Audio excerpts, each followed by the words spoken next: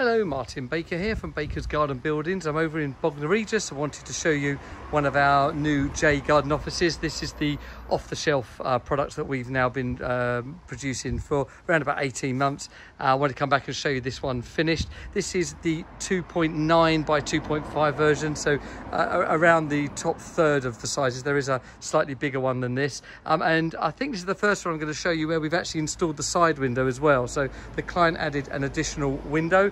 As you may be aware already, we've got the doors, windows all in stock, so we're ready to go on these buildings to produce them whatever size you choose out of 7 different sizes, with a door left, door right, and that additional window in the anthracite colour with the V100.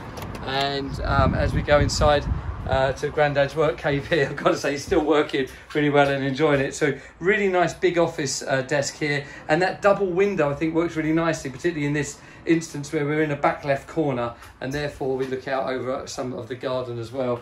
All of the elements are installed by us. That's the internet, the lighting, heating, sockets with USB charge points, all done and finished. Cement wall to the rear and both sides, with then the MTX to the front, with the rubber roof. The EPDM roof means that this building comes with a 10-year guarantee and has a 50-year life expectancy.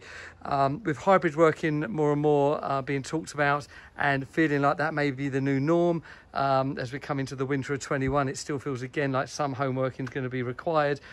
This is a brilliant way of getting your home work-life balance perfect with this room down the garden, which is your office. It's where you're working. You close the door at the end of the night and go back home again.